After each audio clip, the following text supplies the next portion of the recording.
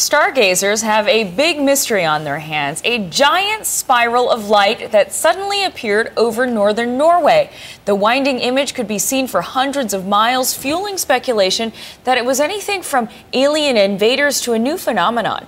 Alex Marquardt reports from Moscow.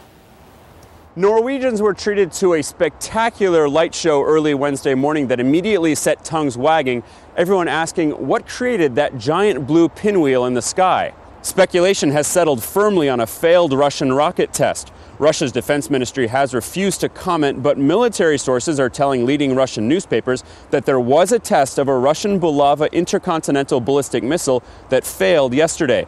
It had previously been announced that there would be tests of the Bulava in the region between December 7th and 14th, and specifically from 2 a.m. to 9 a.m. on Wednesday morning, according to one Russian newspaper. But for now, that's simply the leading theory behind the mysterious blue lights. Alex Marquardt, ABC News, Moscow.